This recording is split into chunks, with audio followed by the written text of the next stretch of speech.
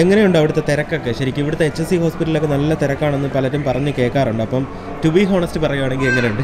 നല്ല തിരക്കാണ്. നല്ല തിരക്കെന്ന് പറഞ്ഞാൽ ഇപ്പം ഞാൻ ഫസ്റ്റ് നാട്ടിൽ വർക്ക് ചെയ്തിട്ട് ഇവിടെ വരുമ്പോൾ അത് നേരെ HSC ആയാലും നഴ്സിംഗ് ഹോം ആയാലും നാട്ടിലെ ആ ഒരു വർക്ക് കൾച്ചറും കൊണ്ട് നമ്മൾ ആ ഒരു മൈൻഡ് വെച്ചിട്ട് ഇവിടെ വന്നാൽ ടോട്ടലി ഡിഫറെൻ്റ് ആണ്. നല്ല ഇന്റർവ്യൂ ആണ് കേട്ടോ. ഒരാൾ മാത്രമല്ല, 3-4 പേര് കൂടിയിരുന്ന് അവർക്ക് വേണ്ട കാര്യങ്ങൾ നമ്മുടെ കയ്യിൽ നിന്ന് കിട്ടുന്നുണ്ടോ എന്ന് അവർ കറക്റ്റായിട്ട് നോക്കും. ഇപ്പോൾ ബ്രെക്സിറ്റ് വന്നതോടുകൂടി ഈ അയർലൻഡ് ഒരു തനി IT ഹബ്ബായി മാറിയിരിക്കുക. അപ്പോൾ IT-യിൽ നിങ്ങൾക്കിപ്പോൾ സപ്പോർട്ടായാലും സോഫ്റ്റ്വെയർ സൈഡ് ആയാലും ഒത്തിരി ഓപ്പണിങ്സ് എല്ലാ കമ്പനിയും കിട്ടുന്നുണ്ട്. കാരണം ഇപ്പം അയർലൻഡിൽ റെന്റിൽ വീട് കിട്ടാനില്ല എന്ന് ഭയങ്കരമായിട്ടൊരു ഇത് പറയുന്നുണ്ട് എല്ലാവരും. അപ്പോൾ അത് നിങ്ങൾക്ക് എങ്ങനെ അത് ഫീൽ ചെയ്യുന്നുണ്ട്? അപ്പോൾ hi friends, Vinesh here. Welcome to my heavy vlog. ഇത് ശരിക്ക് വാട്ടർഫോർഡിന് 2ാമത്തെ ഡേ ആണ് കേട്ടോ. 2ാമത്തെ ഡേയിൽ ഞങ്ങൾ പുറത്തോട്ടിറങ്ങിയിട്ട് ജസ്റ്റ് ഇവിടെ ഒന്ന് നടക്കാനിറങ്ങിയതാണ്. രാവിലെ പള്ളിയിലൊക്കെ പോയി കുഞ്ഞൂസിനെയൊക്കെ കൊണ്ട് അത് കഴിഞ്ഞ് ഞങ്ങളൊന്ന് നടക്കാനിറങ്ങിയത്. അപ്പം ഞങ്ങളുടെ കൂടെ അനൂപയും ജിജോയും ഉണ്ട്. അപ്പം ഇന്ന് നമ്മൾ എന്താ ചെയ്യുന്നതെന്ന് വെച്ചാൽ അവരുടെ പ്രൊഫഷൻ, അവരുടെ എക്സ്പീരിയൻസ് എങ്ങനെയാണ് അയർലൻഡിൽ എന്നൊക്കെയാണ് നമ്മൾ ഇന്ന് നോക്കുന്നത്.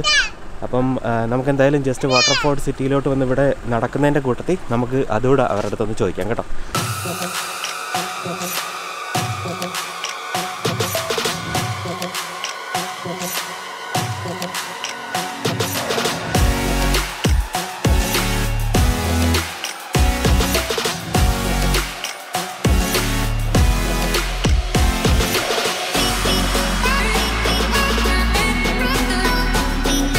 അപ്പം കുഞ്ഞൂസ് ഇവിടുത്തെ സിറ്റിയിൽ നടക്കുക കേട്ടോ. കുഞ്ഞൂസിനിപ്പോൾ എവിടെ നടക്കണം, ലച്ചു അതുകൊണ്ട് എല്ലായിടത്തും പിടിച്ച് നടത്തുകയാണ്. ബഗ്ഗിയൊന്നും ഇപ്പോൾ വേണ്ട, ബഗ്ഗിയൊക്കെ ജിജോയുടെ കയ്യിലാണ് തോന്നുന്നു. ജിജോ അങ്ങോട്ട് നടക്കുകയാണ്. ഹായ് പറഞ്ഞു.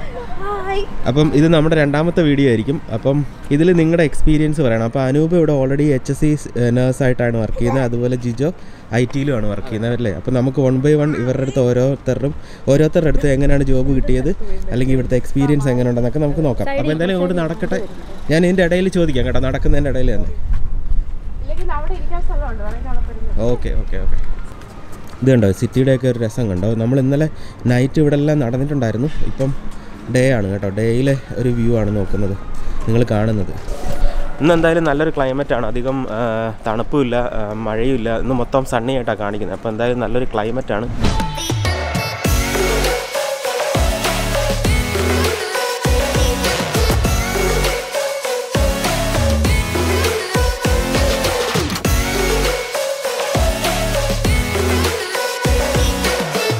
മോർണിംഗ് ചർച്ചിൽ പോയി. അവിടെ ഒരു സ്റ്റെപ്പുണ്ട്. ഈ സ്റ്റെപ്പിൻ്റെ ഒരു 8 പടി 6, 7, 8 പടി ഇവിടെ നിന്ന് മോള് വരെ കയറി. വീണ്ടും അവൾ ഇറങ്ങിയിട്ട് വീണ്ടും കയറുന്നു, വീണ്ടും ഇറങ്ങുന്നു, വീണ്ടും കയറുന്നു. അപ്പോൾ ഞങ്ങളിവിടെ വാട്ടർഫോർഡിലെ ഒരു പെഡസ്ട്രിയൻ സ്ട്രീറ്റിൽ ഇരിക്കുകയാണ്. അപ്പം ഞാൻ അനൂപയുടെ അടുത്ത് ആദ്യം ചോദിക്കാം. അനൂപ, നീ ഇപ്പോൾ വന്നിട്ട് എത്ര നാളായി ശരിക്കും? ഞാനിപ്പോൾ വന്നിട്ട് 1.5 വർഷമായി. 1.5 വർഷമായി. അപ്പം ഏജൻസി ത്രൂ ആയിരുന്നു ഇവിടെ കിട്ടിയത്? ഏജൻസി അല്ല, ഡയറക്റ്റ് അയച്ചതാണ് കിട്ടിയത്. മീൻസ് നമ്മൾ ഡയറക്റ്റ് ഇവിടുത്തെ ഏജൻസിയിൽ അയച്ചു, ഡയറക്റ്റ് അയർലൻഡ് ഏജൻസിയിൽ അയച്ചിട്ടാണ് കിട്ടിയത്. നാട്ടിൽ നിന്ന് ഏത് ഏജൻസി ആയിരുന്നു പറയാമോ? ഇവിടെ ഡയറക്റ്റ് അയച്ചത് സർവീസ് സോഴ്സ് എന്ന് പറഞ്ഞിട്ടൊരു ഏജൻസിയിലാണ്. ഏജൻസി മറ്റേ NMB രജിസ്ട്രേഷനൊക്കെ നീ ഡയറക്റ്റ് അല്ല, അതെല്ലാം നാട്ടിൽ അങ്കമാലിയിലുള്ള ഗ്ലോബൽ നഴ്സസ് കണക്ട് എന്ന് പറഞ്ഞൊരു ഏജൻസി വഴി DL വരെ ഡിസിഷൻ ലെറ്റർ വരെ അവിടെ ചെയ്തിട്ട് ബാക്കി ഞങ്ങൾ ഡയറക്റ്റ് അയർലൻഡിലുള്ള ഏജൻസിയിൽ അയച്ച് അങ്ങനെ കിട്ടി വന്നതാണ്. ഓക്കെ. അപ്പം HSC-യിൽ മാത്രമേ അവർ റിക്രൂട്ട് ചെയ്യുന്നുണ്ടായിരുന്നുള്ളൂ? HSC നഴ്സിംഗ് ഹോം എല്ലാം ഉണ്ട്. പക്ഷെ ആ സമയത്ത് ഇവിടെ ഞാൻ വർക്ക് ചെയ്യുന്ന ഹോസ്പിറ്റലിൽ തന്നെ അവർ റിക്രൂട്ട് ചെയ്ത്. അപ്പം അനൂപ് ഇവിടെ വർക്ക് ചെയ്യുന്നത് വാട്ടർഫോർഡ് HSC ഹോസ്പിറ്റലല്ലേ?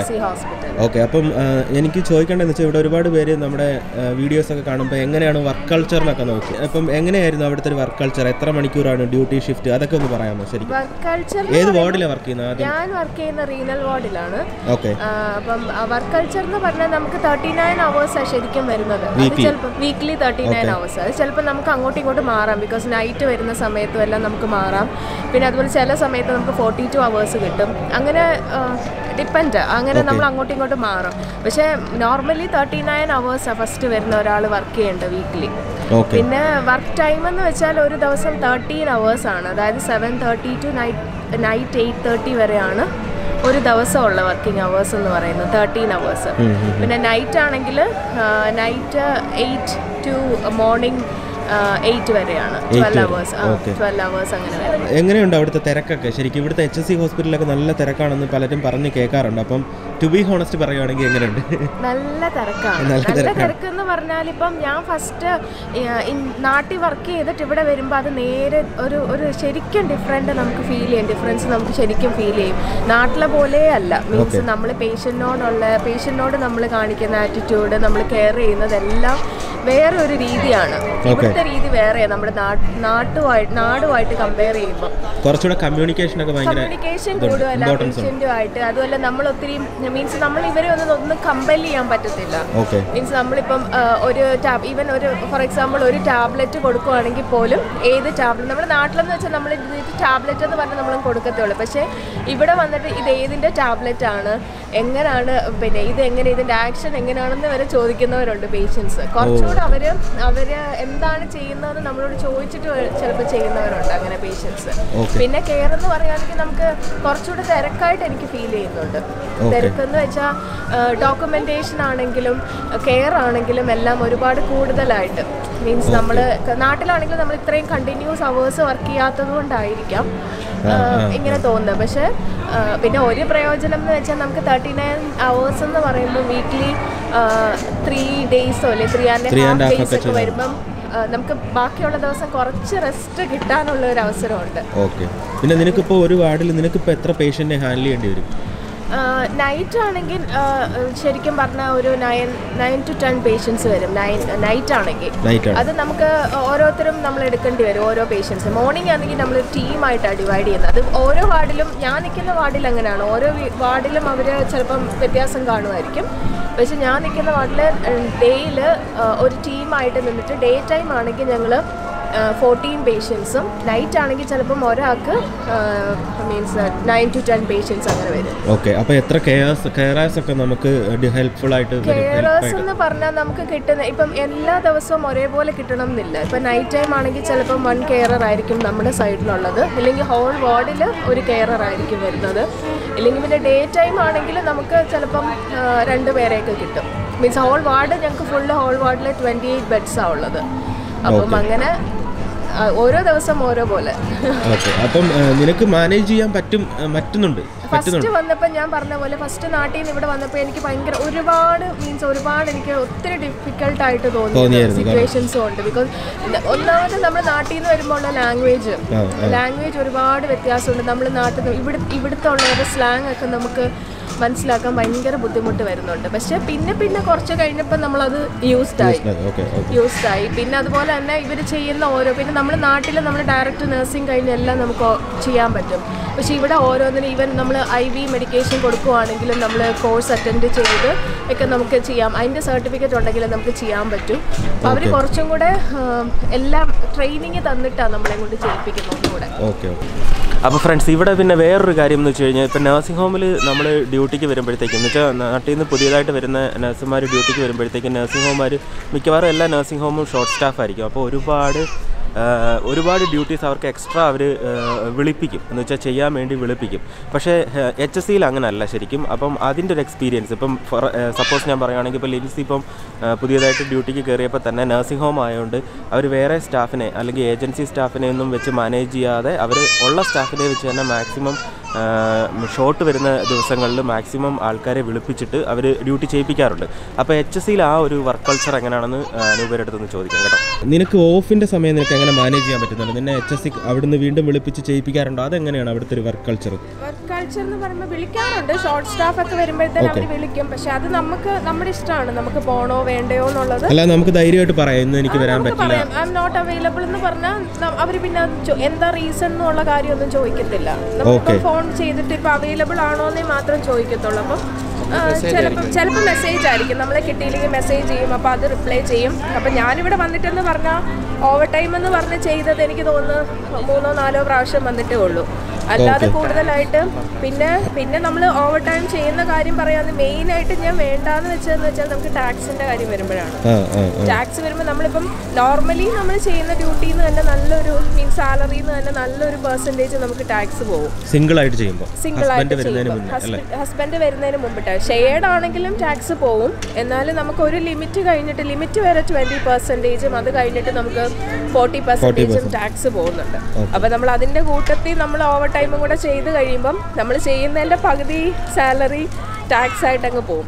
അപ്പം നമ്മൾ പിന്നെ മലയാളികളായതുകൊണ്ട് ചിലപ്പോൾ കൂടുതൽ കുഴപ്പമില്ല, €1 കൂടുതൽ കിട്ടുന്നെങ്കിൽ കിട്ടട്ടെ എന്ന് വിചാരിക്കും. എന്നാലും ഞാനങ്ങനെ ഒരുപാട് പ്രിഫർ ചെയ്യത്തില്ല ഓവർ ടൈം. ഇനിയിപ്പോൾ ഞാൻ 2 ക്വസ്റ്റ്യൻ കൂടെ. ഒന്നെന്ന് വെച്ച് കഴിഞ്ഞാൽ നിനക്ക് HSCയിലോട്ട് വരാൻ ഇരിക്കുന്ന നഴ്സുമാരുണ്ടല്ലോ, അവരുടെ അടുത്ത് എന്തെങ്കിലും സ്പെഷ്യലായിട്ട് പറയാനുണ്ടോ? ശരിക്കും HSCയിലോട്ട് വരാനിരിക്കുന്ന നഴ്സുമാരോട് പ്രത്യേകിച്ച് പറയാൻ എന്താ, നാട്ടിൽ നിന്ന് നമ്മൾ എന്തായാലും ഇങ്ങോട്ട് വരുമ്പോൾ HSC കിട്ടി വരുവാണെങ്കിൽ അത് ലക്ക് തന്നെയാണ്. മീൻസ് നമ്മളിപ്പം ഒരു നഴ്സിംഗ് ഹോമിലോട്ട് വരുന്ന സമയത്ത് നമ്മുടെ സ്കില്ല് കൂട്ടാനും അങ്ങനെയൊക്കെ ഉള്ളൊരു ഓപ്ഷൻ ഞാൻ നഴ്സിംഗ് ഹോമിൽ എനിക്ക് എക്സ്പീരിയൻസ് ഇല്ല നഴ്സിംഗ് ഹോമിൽ. പക്ഷേ എൻ്റെ ഫ്രണ്ട്സ് പറയുന്നത് വെച്ചിട്ടാണെങ്കിൽ നമുക്ക് നമ്മുടെ സ്കില്ലും നോളജും ഒക്കെ കൂട്ടാൻ വേണ്ടിയിട്ട് നഴ്സിംഗ് ഹോമിനേക്കാളും കൂടുതൽ ഓപ്ഷൻ നമുക്ക് കിട്ടുന്നത് ഹോസ്പിറ്റലാണ്. കാരണം ഹോസ്പിറ്റലിൽ നമ്മുടെ മെഡിക്കേഷൻ ആയാലും IV ആയാലും വേറെ എന്തെങ്കിലും കോഴ്സ് ആയാലും HSC ഒക്കെ കിട്ടുവാണെങ്കിൽ നമുക്ക് കൂടുതൽ അവസരങ്ങളുണ്ട്. മീൻസ് കണ്ടിന്യൂയിങ് എഡ്യൂക്കേഷൻ വെച്ചിട്ടൊക്കെ ഒരുപാട് നമുക്ക് പിന്നെ അവസരങ്ങളുണ്ട്. പിന്നെ അതുമല്ല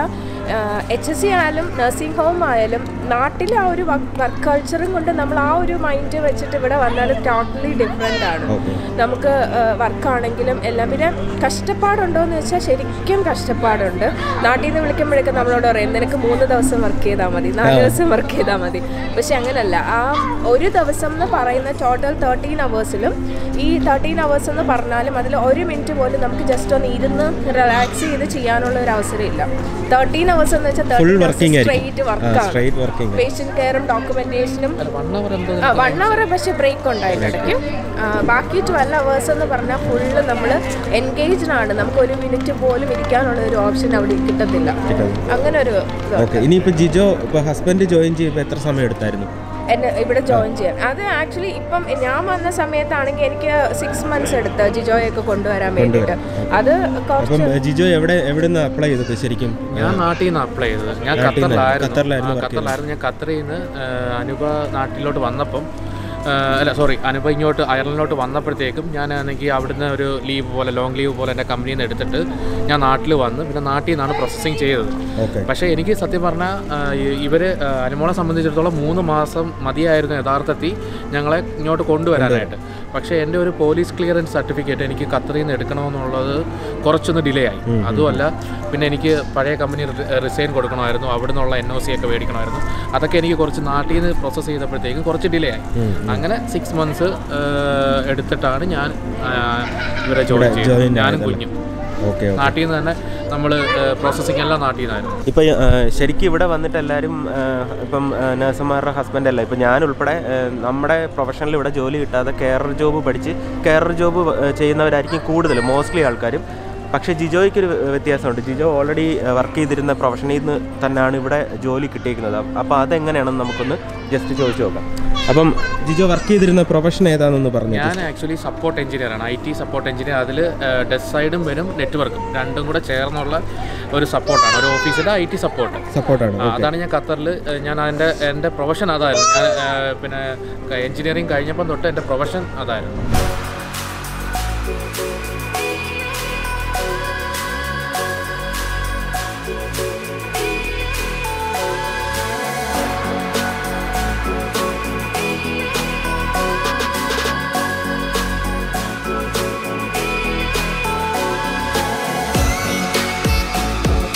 അപ്പം നമുക്ക് ഇനി ബാക്കി കണ്ടിന്യൂ ചെയ്യാം. ഞങ്ങൾ കോഫിയൊക്കെ വാങ്ങി ഇവിടെ ഇങ്ങനെ ഇരിക്കുകയാണ് കേട്ടോ, നല്ല മോർണിംഗ് ആയതുകൊണ്ട്. അപ്പം എങ്ങനെയായിരുന്നു ഇവിടെ ഒരു ജോബ് കിട്ടിയത്? എങ്ങനെയായിരുന്നു ജോബ് സെർച്ച് ചെയ്തത്? ശരിക്കും ഞാൻ ആക്ച്വലി ഇവിടെ വന്നതിന് ശേഷം ക്വാറന്റൈൻ ഉണ്ടായിരുന്നു. എനിക്ക് ക്വാറന്റൈൻ കഴിഞ്ഞ ഉടനെ തന്നെ ഞാൻ എൻ്റെ പ്രൊഫൈല് ലിങ്ക്ഡിനിൽ അപ്ഡേറ്റ് ചെയ്തു. അപ്പോൾ ലിങ്ക്ഡിനിൽ അപ്ഡേറ്റ് ചെയ്തപ്പോഴത്തേക്കും എനിക്ക് കുറേ സജഷൻസ് വന്നു. സജഷൻസ് വന്നപ്പോൾ ഞാൻ ആ വന്ന സജഷൻസിൽ ഞാൻ എൻ്റെ CV അപ്ലോഡ് ചെയ്തു. അവർക്ക് ഇങ്ങനെ കോൺടാക്റ്റ് മെയിൽ ത്രൂ ഞാനിങ്ങനെ CV അയച്ചുകൊണ്ടിരുന്നു. പക്ഷേ എനിക്ക് അപ്പോഴൊന്നും കോൾ വന്നില്ല. കാരണം ഇവിടെ വന്നിട്ട് നമുക്കൊരു ജോലി കിട്ടണമെങ്കിൽ അവർ ഫസ്റ്റ് ചോദിക്കുന്നതെന്ന് വെച്ച് കഴിഞ്ഞാൽ നമുക്ക് ഇവിടുത്തെ വിസ ഉണ്ടോയെന്നാണ്. കാരണം നമുക്കാരും വിസ പ്രൊവൈഡ് ചെയ്തിട്ട് ഇവിടെ ജോലി നമുക്ക് തരാൻ വലിയ പാടാണ്. 1Gയിലായോ സ്പൗസ് നമുക്ക് അറ്റ്ലീസ്റ്റ് ആ വിസ സ്റ്റാമ്പെങ്കിലും നമുക്ക് നമ്മുടെ GNIBിൽ വേണം. കാരണം നമ്മളിപ്പം ഞാനിപ്പോൾ ക്രിട്ടിക്കൽ പിന്നെ അനുമോക്ക് ഇപ്പോൾ ക്രിട്ടിക്കൽ സ്കിൽ പെർമിറ്റ് ആയതുകൊണ്ട് നമുക്ക് സ്റ്റാമ്പ് 1G എന്ന് പറഞ്ഞ GNIB കിട്ടുന്നത്. അപ്പോൾ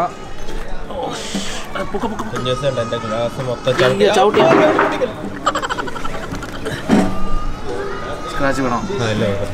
അങ്ങനെ അവർ ആദ്യമേ നമ്മുടെ ചോദിക്കുന്നത് നിങ്ങൾക്ക് ഇവിടെ സ്റ്റാമ്പ് ഇതുണ്ടോ എന്നാണ് ചോദിക്കുന്നത് GNIB. ഇപ്പോൾ നമ്മൾ ഉണ്ടെന്ന് പറയുവാണെങ്കിൽ അവരിങ്ങനെ നമുക്ക് ഇൻ്റർവ്യൂവിന് എന്നെ ഞാൻ മെയിൽ അയച്ചിട്ട് അവരെന്നെ ഇൻ്റർവ്യൂവിന് സ്കെഡ്യൂൾ ചെയ്തിട്ട് പിന്നെ ഓൺലൈൻ വഴിയായിരുന്നു ഇൻ്റർവ്യൂ. അങ്ങനെ ഇൻ്റർവ്യൂ അറ്റൻഡ് ചെയ്തിട്ട് പിന്നെ അവരുടെ റിപ്ലൈ തരാമെന്ന് പറഞ്ഞിട്ട് അവരൊരു കുറച്ച് നാൾ വെയിറ്റ് ചെയ്തു. കാരണം ഞാൻ ഇപ്പോൾ ഇവിടെ വന്നിട്ട് ഇപ്പോൾ സത്യം പറഞ്ഞാൽ മൂന്ന് ജോലി ഞാനിപ്പോൾ ഇവിടെ ചെയ്തു. വന്നപ്പം തന്നെ എനിക്ക് ഒരു കോൾ സെൻറ്ററിലായിരുന്നു എനിക്ക് പിന്നെ ഇത് കിട്ടിയത്. അപ്പോൾ അതെന്ന് വെച്ച് കഴിഞ്ഞാൽ എൻ്റെ ഫീൽഡുമായിട്ട് വളരെ ഡിഫറൻ്റ് ആയിരുന്നു. IT കോൾ സെൻറ്റർ അല്ല, അതൊരു ഫിനാൻഷ്യൽ കോൾ സെൻറ്റർ ആയിരുന്നു. അപ്പോൾ അവരുടെ നമ്മുടെ ഈ ബൈയിങ്ങും സെല്ലിങ്ങും മറ്റേ നമ്മുടെ സ്റ്റോക്ക് എക്സ്ചേഞ്ച് ഇല്ലേ, അതേപോലുള്ളൊരു കോൾ സെൻ്റർ ആയിരുന്നു. അപ്പോൾ ഞാൻ അവിടെ 2 മാസം വർക്ക് ചെയ്തിട്ട് ഞാൻ ഇങ്ങനെ പ്രൊഫൈൽ അപ്ഡേറ്റ് ചെയ്ത് ലിങ്ക്ഡിൻ എന്ന് പറഞ്ഞിട്ടുള്ളതിൽ നിങ്ങൾ പ്രൊഫൈൽ കറക്റ്റായിട്ട് അപ്ഡേറ്റ് ചെയ്യുവാണെങ്കിൽ നമുക്ക് ഇഷ്ടംപോലെ ജോലി. ഇപ്പോൾ IT ആണെങ്കിൽ ITയുടെ ഇത് വെച്ച് നമ്മൾ പ്രൊഫൈൽ അപ്ഡേറ്റ് ചെയ്യുവാണെങ്കിൽ നമുക്ക് ഒത്തിരി സജഷൻസ് കിട്ടും. അത് ലിങ്ക്ഡിൻ അതെ. അപ്പം ഞാനിവിടെ കണ്ടെടുത്തോളം ITയിൽ നല്ല ഓപ്പണിംഗ് ഉണ്ട്. അതിപ്പോൾ ഞാൻ നിൽക്കുന്ന വാട്ടർഫോർഡ് ആയാലും വേറെ മറ്റ് കൗണ്ടീസ് ആയാലും ഇപ്പോൾ ബ്രെക്സിറ്റ് വന്നതോടുകൂടി ഈ അയർലൻഡ് ഒരു IT ഹബ്ബായി മാറിയിരിക്കുക. അപ്പോൾ ITയിൽ നിങ്ങൾക്കിപ്പോൾ സപ്പോർട്ടായാലും സോഫ്റ്റ്വെയർ സൈഡ് ആയാലും ഒത്തിരി ഓപ്പണിങ്സ് എല്ലാ കമ്പനിയും കിട്ടുന്നുണ്ട്. അപ്പോൾ അതും നമുക്ക് ഇപ്പോൾ നഴ്സുമാരുടെ പോലെ തന്നെ പേയും നല്ല സാലറി അതിന്. ഇപ്പം ജിജോയ് ഖത്തറിലാണ് ITയിൽ വർക്ക് ചെയ്തത്. ഏകദേശം എത്ര എക്സ്പീരിയൻസ് ഉണ്ടായിരുന്നു? എത്ര ഇയർ എക്സ്പീരിയൻസ്? എനിക്ക് ഖത്തറിൽ മാത്രം 8 years എക്സ്പീരിയൻസ് ഉണ്ട്. ഞാൻ ടോട്ടൽ എനിക്ക് 12 years എക്സ്പീരിയൻസ് ഉണ്ട്. അപ്പോൾ നമുക്ക് ഇവിടുത്തെ ഒരു നാട്ടിലൊരു എക്സ്പീരിയൻസ് അല്ലെങ്കിൽ ഇവിടുത്തെ GCCയിലൊരു എക്സ്പീരിയൻസ് ഇവർ കൗണ്ട് ചെയ്യുന്നുണ്ടോ? അവർ ആക്ച്വലി നമ്മുടെ കൗണ്ട് ചെയ്യുന്നതെന്ന് വെച്ച് കഴിഞ്ഞാൽ ഇപ്പോൾ നമ്മളൊരു ഇൻ്റർവ്യൂവിന് സെലക്ട് ആവുകയാണെങ്കിൽ നമ്മുടെ സർട്ടിഫിക്കേഷനോ കാര്യങ്ങളോ ഒന്നും അവർ ചോദിക്കത്തില്ല. അവർ നേരത്തെ ഉള്ള നമ്മുടെ റെഫറൻസ് മാത്രമേ അവർ ചോദിക്കത്തുള്ളൂ. അപ്പോൾ നമ്മൾ പഴയ എംപ്ലോയറുടെ റെഫറൻസ് നമ്മൾ കൊടുത്തിട്ട് അവരെ കോൺടാക്ട് ചെയ്യും. നമ്മുടെ പഴയ എംപ്ലോയറെ കോൺടാക്ട് ചെയ്തിട്ട് അവരുടെ ഫീഡ്ബാക്ക് അനുസരിച്ചാണ് നമ്മളെ അവർ സെലക്ട് ചെയ്യുന്നത്. അപ്പം നമ്മൾ ITയിലെ ജോബാണ് നോക്കുന്നതെങ്കിൽ റെഫറൻസ് ആണ് മെയിൻ എന്നുള്ളതാണ് പറയുന്നത്. അതെ. പിന്നെ സർട്ടിഫിക്കേഷൻ അവർ നോക്കും, പക്ഷേ അത് അവർ വെരിഫൈ ചെയ്യാനോ മീൻസ് നമ്മളിപ്പം ഇതേപോലെ നോർക്ക അറ്റസ്റ്റേഷൻ അങ്ങനെ ഒരു കാര്യങ്ങളൊന്നും അവർ നോക്കുന്നില്ല. നോർക്ക അറ്റസ്റ്റേഷൻ ഒന്നും വേണ്ട. അപ്പോൾ ബ്രോ പറയുന്നത് ശരിക്കും പ്രോപ്പർ റെഫറൻസ് IT ജോബിന് കിട്ടിക്കഴിഞ്ഞാൽ അവർ സെലക്ട് ചെയ്യും. പിന്നെ നമ്മുടെ എക്സ്പീരിയൻസും പിന്നെ നമ്മൾ ഇൻ്റർവ്യൂവിന് എങ്ങനെ പെർഫോം ചെയ്യുന്നു. അവർ നല്ല ഇൻ്റർവ്യൂ ആണ് കേട്ടോ. ഒരാൾ മാത്രമല്ല, ഒരു 3-4 പേര് കൂടിയിരുന്ന് അവർക്ക് വേണ്ട കാര്യങ്ങൾ നമ്മുടെ കയ്യിൽ നിന്ന് കിട്ടുന്നുണ്ടോ എന്ന് അവർ കറക്റ്റായിട്ട് നോക്കും. പ്രോപ്പർ എക്സ്പീരിയൻസ് ഉള്ള ആളാണെന്ന് അവർ നന്നായിട്ട് നോക്കും. അത് വെച്ചിട്ടാണ് പിന്നെ ബാക്കി മുമ്പോട്ടുള്ള പ്രൊസീജിയേഴ്സ് എല്ലാം. അപ്പോൾ ഫ്രണ്ട്സ്, നമ്മളെ ശരിക്കും ITയിൽ വർക്ക് ചെയ്യുന്നവർക്കും ഈ ഷെഫ് അങ്ങനെയൊക്കെ ഉള്ളവർക്ക് നമ്മളുടെ നാട്ടിലെ എക്സ്പീരിയൻസ് ഇവർ കൗണ്ട് ചെയ്യുന്നുണ്ട്. എക്സ്പീരിയൻസും ആ റെഫറൻസും പ്രോപ്പർ ആണെന്നുണ്ടെങ്കിൽ അവർക്ക് ഇവിടെ ജോബ് കിട്ടും. അപ്പോൾ അങ്ങനെ ITയിൽ പ്രോപ്പറായിട്ട് ജോബ് കിട്ടിയതാണ് ജിജോ ബ്രോയ്ക്ക്. പിന്നെ ഇവിടുത്തെ ഒരു വർക്ക് കൾച്ചർ അങ്ങനെയാണ്. ITയിൽ ജോയിൻ ചെയ്തിട്ട് എങ്ങനെയായിരുന്നു അവരുടെ വർക്ക് കൾച്ചർ? നമുക്ക് പിന്നെ വീക്ക് ഡേയ്സ് എന്ന് വെച്ചാൽ വീക്കെൻഡ് നമുക്ക് ഇപ്പം ഞാൻ ഇപ്പോൾ വർക്ക് ചെയ്യുന്നത് level 2 സപ്പോർട്ട്. അപ്പം എനിക്കാണെങ്കിൽ ഇപ്പം ഉള്ളതെന്ന് വെച്ചാൽ Monday to Friday രാവിലെ 8:30 to ഈവനിങ് 5 വരെ ഉള്ളൂ. അപ്പോൾ ആ സമയത്ത് നമ്മളവിടെ ഓഫീസിൽ അവൈലബിൾ ആയിരിക്കണം. പിന്നെ ടിക്കറ്റ് എന്ന് വെച്ചാൽ ടിക്കറ്റിംഗ് സിസ്റ്റമാണ്. സർവീസ് ഡെസ്ക് വഴി നമുക്ക് ടിക്കറ്റ് വരും. നമ്മളത് അക്നോളജ് ചെയ്തിട്ട് നമ്മൾ എന്തൊക്കെയാണ് ഇഷ്യൂ എന്നുള്ളത് റിമോട്ട്ലി ചെയ്യാൻ പറ്റുന്നതാണെങ്കിൽ റിമോട്ട്ലി ചെയ്യണം. ഇപ്പോൾ യൂസറിൻ്റെ അടുത്ത് പോയി ചെയ്യാനുള്ളതാണെങ്കിൽ അത് ചെയ്യണം. അപ്പോൾ അതിനൊരു ടൈമിങ്ങും കാണും അല്ലേ? അതിനുള്ളിൽ തീർത്ത് അതാണ്. SLA ഉണ്ട് ഓരോ ടിക്കറ്റിനും എന്ന് വെച്ചാൽ പ്രയോറിറ്റി ഉണ്ട് ഓരോ ടിക്കറ്റ്സിനും. അപ്പോൾ പ്രയോറിറ്റി ബേസിൽ നമ്മൾ വർക്ക് ചെയ്യണം. പിന്നെ ഈ ITയിൽ വരുമ്പം IT എന്ന് പറഞ്ഞാൽ ഫുൾ ടൈം എൻഗേജ് ആയിരിക്കുന്നൊരു ജോലിയാണ്. അപ്പോൾ നമുക്ക് കുഞ്ഞുങ്ങളുള്ളവർക്ക് എന്ന് വെച്ചാൽ എനിക്കിപ്പോൾ ഒരു മോളുണ്ട്, 4.5 വയസ്സ് ഉള്ള മോളുണ്ട്. അപ്പോൾ ഞാൻ ചെയ്യുന്നതെന്ന് വെച്ചാൽ ഞങ്ങൾ 2 പേരും വർക്ക് ചെയ്യാൻ പോകുമ്പം മോളെ സ്കൂളിൽ വിടാനും സ്കൂളിൽ നിന്ന് കൊണ്ടുവരാനും അത് കഴിഞ്ഞിട്ട് 6 മണി വരെ ഞാൻ 6 മണിയാകുമ്പോൾ തിരിച്ച് വീട്ടിൽ വരും. നോക്കാനും ഞങ്ങളൊരു മൈൻഡറെ ഏർപ്പെടുത്തിയിട്ടുണ്ട്. അപ്പോൾ മൈൻഡറിന് നമ്മൾ വീക്കിൽ ചിലപ്പോൾ ഒരു 3 ദിവസം വേണ്ടി വരും. കാരണം ഞാൻ 5 ദിവസം വീക്കെൻഡ് എനിക്ക് പോകണ്ട. അപ്പോൾ വൈഫ് ആ സമയത്ത് ഡ്യൂട്ടി അഡ്ജസ്റ്റ് ചെയ്തിട്ട് ഞങ്ങൾ അങ്ങോട്ടും ഇങ്ങോട്ടും ഇപ്പം അവൾ വീക്കെൻഡ് വർക്ക് ചെയ്യാറുണ്ട്, അല്ലാത്ത ദിവസം വീട്ടിൽ നിന്ന് കുഞ്ഞിനെ കാര്യം നോക്കും. അപ്പം ഞങ്ങൾക്ക് 2 പേർക്ക് പോകേണ്ട സാഹചര്യം വരുമ്പം ഞങ്ങൾ മൈൻഡറിനെ ഏൽപ്പിച്ചിട്ടാണ് പോകുന്നത്. അല്ലാതെ IT-ലോട്ട് നമുക്ക് ഫുൾ ടൈം IT എന്ന് പറഞ്ഞാൽ ഫുൾ ടൈം എൻഗേജ് ആയിരിക്കണം. പിന്നെ വേറൊരു കാര്യം എന്ന് വെച്ച് കഴിഞ്ഞാൽ ഇപ്പം ലിങ്ക്ഡിൻ അല്ലാതെ ഇപ്പോൾ ഇവിടെ ഒരു പഠിച്ച IT-ൽ വർക്ക് ചെയ്ത ഒരാൾ വന്നു കഴിഞ്ഞാൽ അയാൾക്ക് ഏതൊക്കെ വെബ്സൈറ്റുകൾ സജസ്റ്റ് ചെയ്യാൻ പറ്റും? irish jobs.ie ഉണ്ട്, അത് നല്ല സൈറ്റാണ്. പിന്നെ ലിങ്ക്ഡിൻ ആണ് ഏറ്റവും കൂടുതലായിട്ട് ഇവിടെ നന്നായിട്ട് യൂസ് ചെയ്യുന്നുണ്ടോ? ലിങ്ക്ഡിൻ ഇവിടെ നന്നായിട്ട് യൂസ് ചെയ്യുന്നുണ്ട്.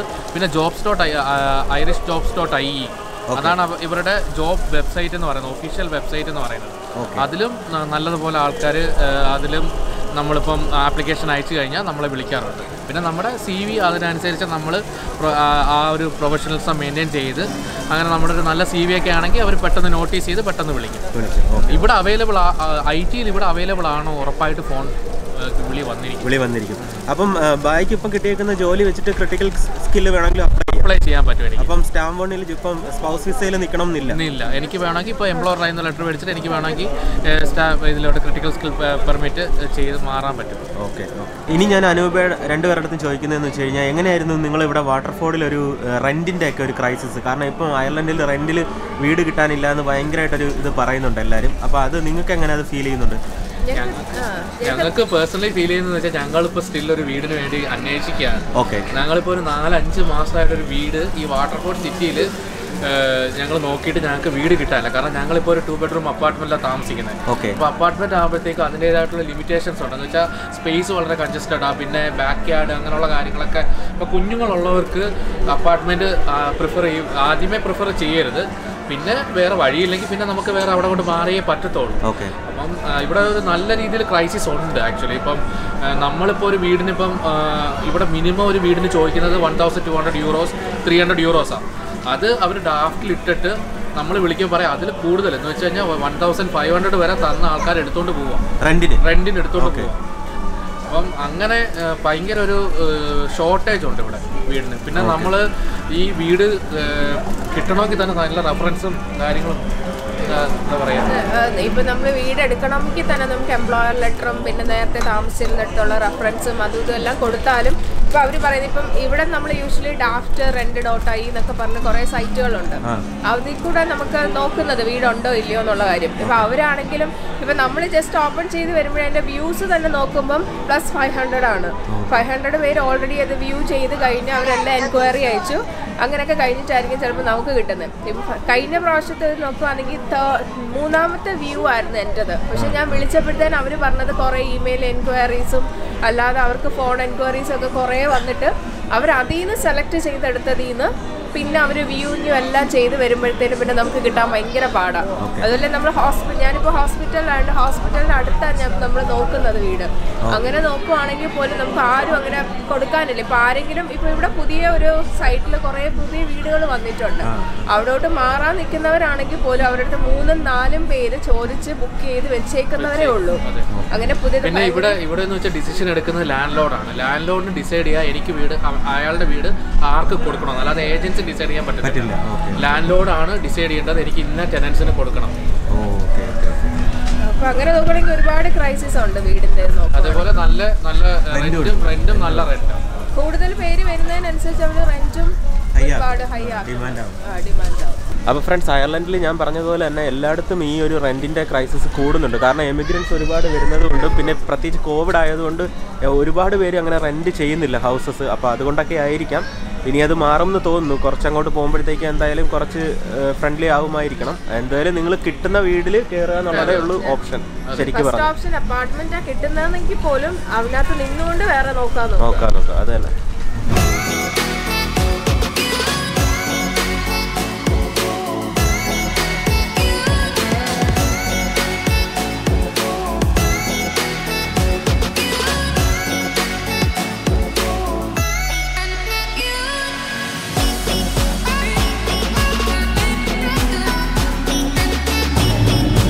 ഫ്രണ്ട്സ്, നമ്മളിപ്പോൾ അവിടുന്ന് കോഫിയൊക്കെ കുടിച്ചിട്ട് ഇനിയിപ്പോൾ സ്കെച്ചേഴ്സിലോട്ടൊന്ന് കയറുകയാണ് കേട്ടോ.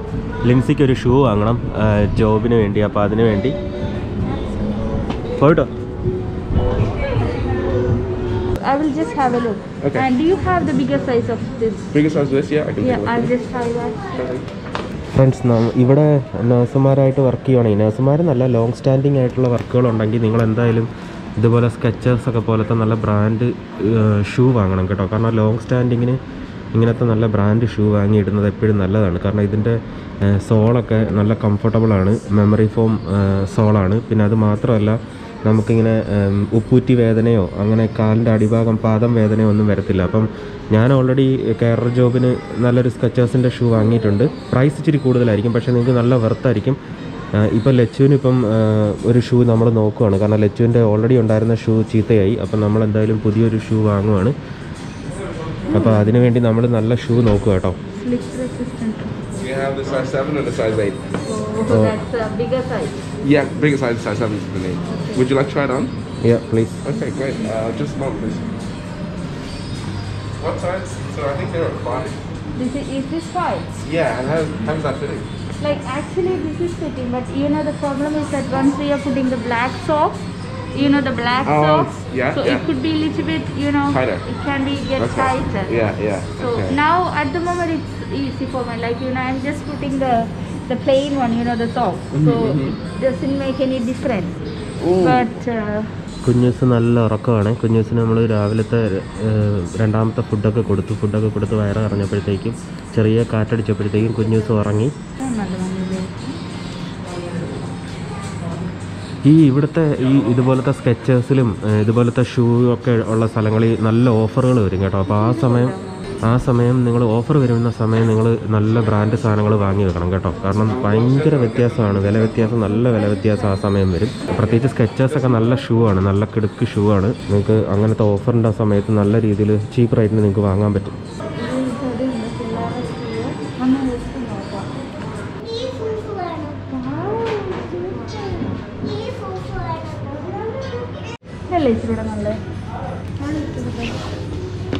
എനിക്ക് രണ്ടും ഇഷ്ടപ്പെട്ടു.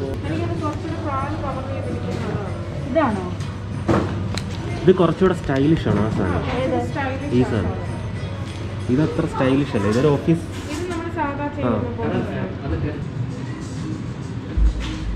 കുഞ്ഞു പിള്ളേരുടെയൊക്കെ ഒരുപാട് ഷൂ ഉണ്ട് കേട്ടോ.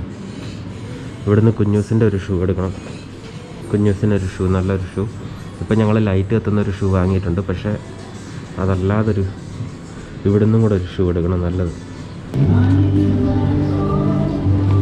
അപ്പോൾ ഫ്രണ്ട്സ്, നമ്മൾ സ്കെച്ചേഴ്സ് വാങ്ങി പുറത്ത് നടക്കുവാണ് കേട്ടോ.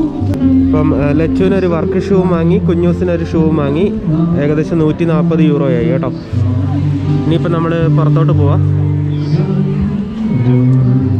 ഇതാ ഇവിടെ കണ്ടോ ഒരു സ്ട്രീറ്റ് മ്യൂസിക്.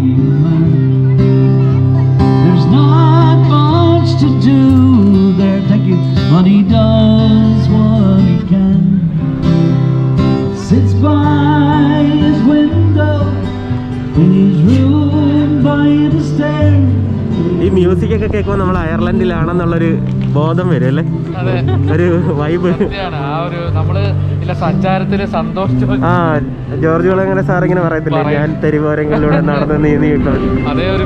ആ, ബാക്ക്ഗ്രൗണ്ട് മ്യൂസിക് ഇങ്ങനെ ഒരു വെസ്റ്റേൺ മ്യൂസിക്. അപ്പുറത്തും ഉണ്ടല്ലോ. കുഞ്ഞൂസ് എഴുന്നേറ്റില്ലല്ലോ. നല്ല ഉറക്കമാണ്. ഞങ്ങൾ ആദ്യം ആക്ച്വലി നോർമൽ ഉടുപ്പൊക്കെ ഇട്ടാണ്, പക്ഷെ ഭയങ്കര തണുപ്പ്. വീണ്ടും പോയി കാറിൽ നിന്ന് എല്ലാവരും ഇതെല്ലാം മാറ്റി ക്യാപ്പെല്ലാം വെച്ച് കഴിഞ്ഞപ്പോൾ ഇപ്പോൾ നല്ല ചൂടാണ്. അതുണ്ടോ? ഓ, അത് കൊള്ളാമല്ലോ. സ്ലൈഡ് ചെയ്ത് പോകുന്നല്ലേ. സ്കെൽട്ടർ. ഇത് പിടിച്ചോടി, ഇത് വെച്ചിട്ട് ബാക്കിലിട്ടോ.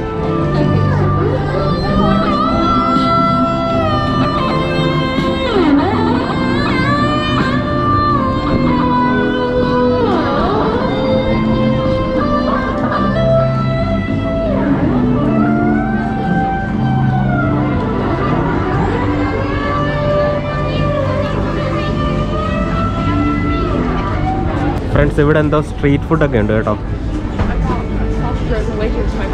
വേണ്ട, ബർഗേഴ്സ്, പുൾഡ് പോർക്ക്, അങ്ങനെ.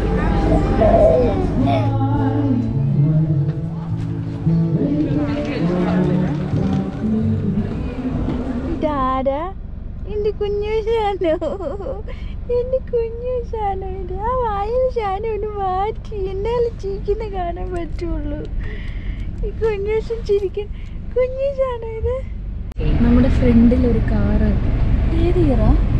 98 വണ്ടി. അയ്യോ സൂപ്പർ വണ്ടി കേട്ടോ. 98 ആണല്ലോ ആ വണ്ടി ഓടിക്കുന്ന നോക്ക്. പക്ഷെ ഒരു കുഴപ്പമില്ലാണ്ട് ക്ലീൻ ആയിട്ടിരിക്കുന്നുണ്ടോ. രണ്ട് സീറ്റ് ഉണ്ട് കേട്ടോ. അതായത് പോകുന്ന ഫ്രണ്ടില് ജംബോ കാർ പോലെ ഇരിക്കുന്നു, പഴയ കളിപ്പാട്ടം.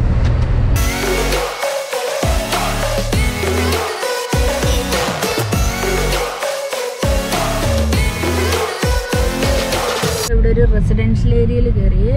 നമ്മൾ ഇപ്പം എൻ്റെ വേറൊരു ഫ്രണ്ട് ഉണ്ട്, നാൻസി. അവരുടെ വീട്ടിലേക്ക് പോവാം. ഞങ്ങൾ ഇവിടെ അയർലൻഡിൽ വന്നിട്ട് നമ്മളൊരു വീട്ടിൽ താമസിച്ച സമയം അവിടെ നാൻസി നെക്സ്റ്റ് ഡേയിൽ വന്നു. അങ്ങനെ ഞങ്ങൾ അവിടെ എക്സാം കഴിഞ്ഞ് എല്ലാവരും പല സ്ഥലങ്ങളിൽ പോകുന്നിടം വരെ ഞങ്ങൾ ഒരുമിച്ച് ഓൾമോസ്റ്റ് 1 മന്തോളം ഞങ്ങൾ അവിടെ ഉണ്ടായിരുന്നു. അപ്പം നാൻസി പക്ഷെ അവിടുന്ന് ജോബിൽ നിന്ന് ഇറങ്ങിയിട്ട് HSCയിൽ കയറി. അപ്പം ഇവിടെ സെയിം നമ്മളിപ്പോൾ അനൂപ ചേച്ചിയുടെ വീട്ടിൽ വന്നില്ലേ, ആ ചേച്ചിയുടെ തന്നെ സെയിം ഹോസ്പിറ്റൽ ICUലാണ് നമ്മൾ വർക്ക് ചെയ്യുന്നത്, വാട്ടർഫോർഡ് യൂണിവേഴ്സിറ്റി ഹോസ്പിറ്റൽ. അപ്പം ഇവിടെ ചേച്ചിയുടെ വീടിൻ്റെ അടുത്തായതുകൊണ്ട് ഞങ്ങൾ അവരുടെ അവരുടെ വീട്ടിൽ പോയി എല്ലാവരെയും ഒന്ന് മീറ്റ് ചെയ്യാൻ വേണ്ടി പോവാം. അപ്പം ഞങ്ങൾക്ക് ഫുഡെല്ലാം അവരവിടെ ഒരുക്കിയിട്ടുണ്ടെന്ന് പറഞ്ഞു. അപ്പം ഞങ്ങൾ ഫുഡ് അവിടെ നിന്ന് കഴിച്ച് എല്ലാവരും തിരിച്ച് ഫുഡൊക്കെ കഴിച്ചിട്ട് ഞങ്ങൾ പിന്നെ എല്ലാവരും ഞങ്ങൾ ഡയറക്റ്റ് അങ്ങ് ലിമറിക്കിലേക്ക് പോകും. അപ്പം ഇനിയിപ്പോൾ അവിടെ ചെന്നിട്ട് ഞങ്ങൾ ബാക്കി കാണിക്കാം അല്ലേ വിഷു? ഇതാണ് അവരുടെ സ്ഥലം.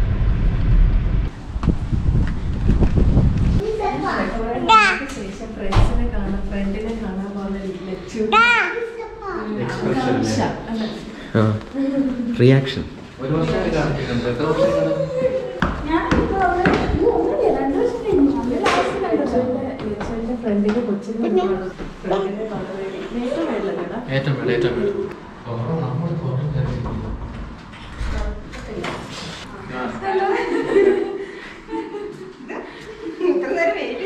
ഹലോ. ഹായ്. വീഡിയോയിൽ എടുക്കുന്നോണ്ട് കുഴപ്പമില്ലല്ലോ അല്ലേ?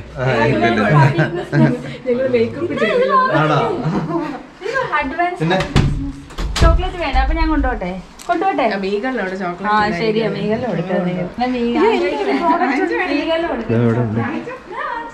ഒരു ഹായ് പറഞ്ഞു നമ്മുടെ നാൻസി അല്ലേ? ഞങ്ങൾ വന്നു കഴിഞ്ഞ് ഒരു ദിവസം കഴിഞ്ഞിട്ട് നാൻസി വന്നു. ഞങ്ങൾ ഒരു വീട്ടില് ഓൾമോസ്റ്റ് 1 മന്തോളം ഉണ്ടായിരുന്നു അല്ലേ?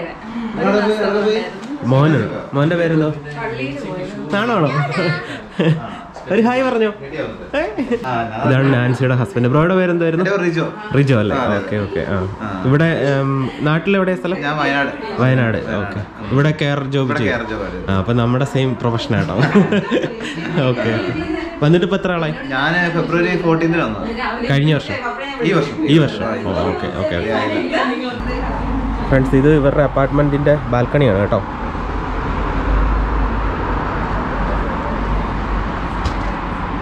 ആ നല്ല വ്യൂ ആ.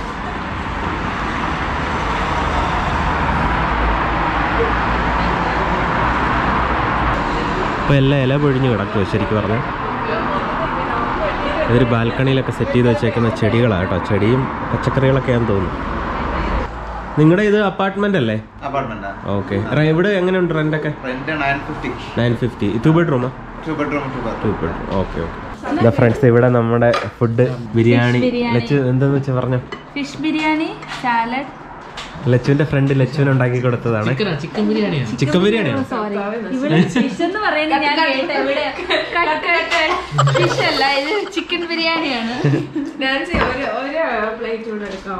ചിക്കൻ ബിരിയാണി, സാലഡ്, അങ്ങനെ നല്ല കിടുക്ക് ഫുഡൊക്കെയാണ്. അപ്പം സോറി, എനിക്ക് വെയിറ്റ് ചെയ്യാൻ സമയമില്ല, അതുകൊണ്ട്. പപ്പടം എവിടെ? മലയാളി കടയാണോ? ഓക്കെ.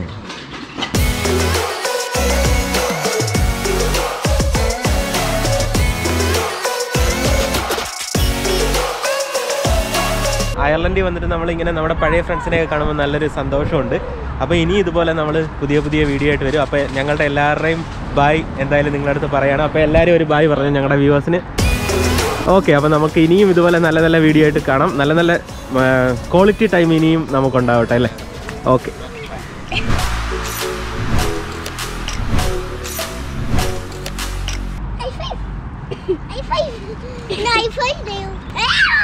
കുഞ്ഞൂസിന് പുതിയ ഫ്രണ്ട്സിനെ കിട്ടിയിട്ടുണ്ട്. കുഞ്ഞൂസ് ഇപ്പം ഭയങ്കര സോഷ്യലായിട്ടോ. ആൾക്കാരായിട്ടൊക്കെ നന്നായിട്ട് മിങ്കിളായപ്പോഴത്തേക്ക് നല്ല സോഷ്യലായി. കുഞ്ഞു നമുക്ക് വീട്ടിൽ പോകാം. ബാ.